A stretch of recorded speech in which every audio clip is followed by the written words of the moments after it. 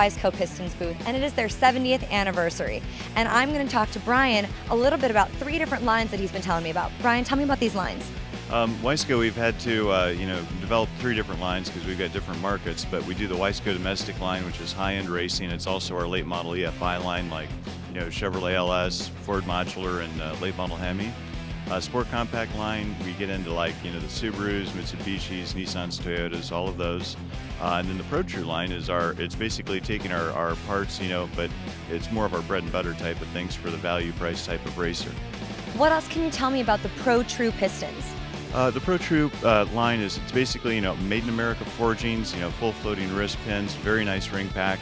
New for this year is the skirt coatings that we put on them, and it's kind of different. Like a lot of people, they just develop a part number and it just kind of stays stale. But with us, it's just continuous improvement on all of our parts.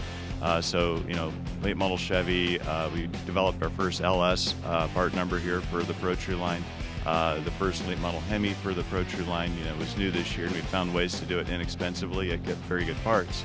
And then from there, we've also got some of the old school stuff, the AMCs and the Buicks and the Pontiacs and all that, and very high quality parts.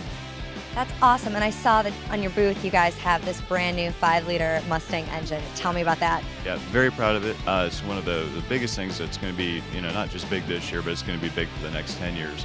The Chevrolet LS finally has a super big competitor. The 5-liter Mustang engine makes 412 horsepower from the factory. They've got 440 horsepower versions from the factory, and we're just going to go ahead and double and triple and quadruple that. So very excited about the development.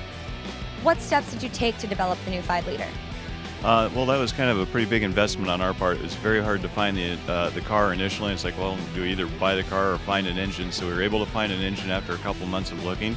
From there, we just immediately tore the thing down, and it's been a neat project. We have some development partners that we work with, and the first thing was to pull it apart, see what we could do with it. And we pulled it apart, and it looks really good inside, even to begin with lots of potential. So we worked with K1, and they've helped us develop a crankshaft and connecting rod for it. Sent the block to ERL, and those guys do some awesome block sleeving on LS and Mod Motor, and you name it, they do it. But we've put all 3 companies together, and we've created the first 351 cubic inch 5-liter on the market. So it kind of takes us back to the original days in the 60s and 70s when that was the number to have.